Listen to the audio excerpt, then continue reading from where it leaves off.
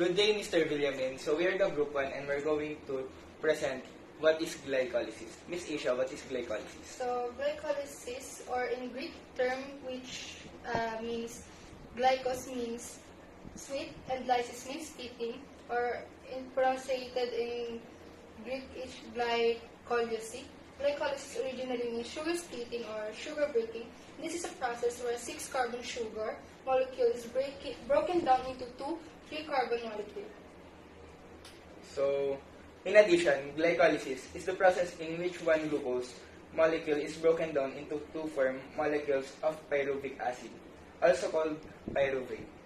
The glycolysis process is a multi-step metabolic pathway that occurs in the cytoplasm of animal cells, plant cells, and the cells of microorganisms. So, these are the phases of glycolysis examples: energy investment phase, to energy payoff phase, and net products. So, let's proceed to 10 steps in glycolysis. Step 1, phosphorylation. Phosphorylation. The ATP-dependent phosphorylation of glucose to form glucose 6-phosphate is the first reaction of glycolysis and is catalyzed by the enzyme hexokinase. So, as you can see, glucose, which has 6 carbon, phosphorylation, and hexokinase. Hexokinase, an enzyme that phosphorylates hexose, it forms hexose phosphate. It possesses the ability to transfer an inorganic phosphate group from ATP to substrate. One go. So, Mr. Bertis, what is step 5 or isomerization? The enzyme trans-phosphate isomerase rapidly interconverts the molecule dihydroacetone phosphate DHAP and glyceraldehyde 3-phosphate GAP. Glyceraldehyde phosphate is removed or used in the next step of glycolysis. Thank you. So, Ma'am Bartolo, what is step 4 or cleavage? Step 4, cleavage or aldolase. Bautista, what is step 2 or isomerization? The step 2, which is called isomerization, is the second reaction of the glycolysis. It is the rearrangement of glucose 6-phosphate that turns into fructose 6-phosphate by glucose phosphate isomerase, which is, in other words, the ATP will turn into ATP through phosphofructose kinase. Thank you.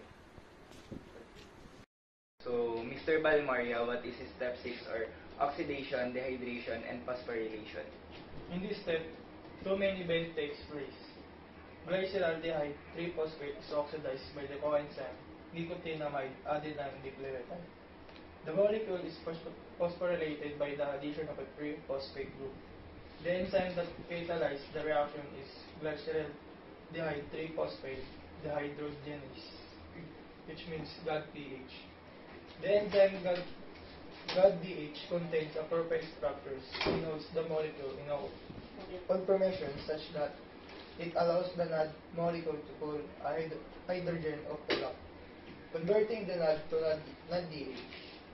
The phosphate group then attacks the gap molecule and releases it from the enzyme to yield 1 and 3 phosphoglyceride, NADH, and a hydrogen atom. So, let's proceed to step 7.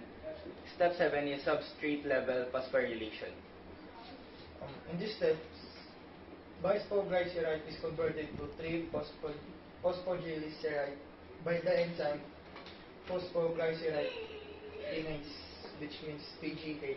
This reaction involves the loss of phosphate group form, the starting material. The phosphate is transferred to a molecule of ADP that yields our first molecule of ATP.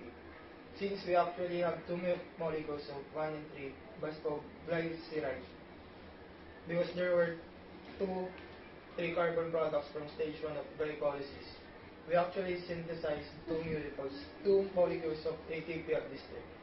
With this synthesis of ATP, we have cancelled the first 2 molecules of ATP that we used, leaving us with a net of 0 ATP molecules up to this stage of glycolysis.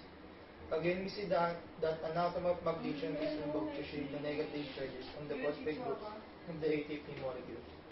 Ayan, cut. Mr. Bautista Steven, what is step 3 or phosphorylation? The step 3 is phosphocrogenase.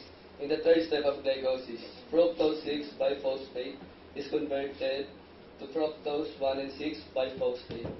Similar to the reaction that occurs in step 1 of glycolysis, a second molecule of ATP provided. The phosphate group that is added on the F6P molecules. Thank you. So the last step, or step 10, is the substrate level phosphorylation that pertains to the enzyme pyruvate kinase transfers a P from phosphoenol pyruvate or PEP to ADP to form pyruvic acid and ATP result in step 10. The final step of glycolysis converts phosphoenol pyruvate into pyruvate with the help of the enzyme pyruvate kinase. As the enzyme's name suggests, this reaction involves the transfer of a phosphate group. The phosphate group attached to the 2 carbon of the PEP is transferred to a molecule of ADP, yielding ATP.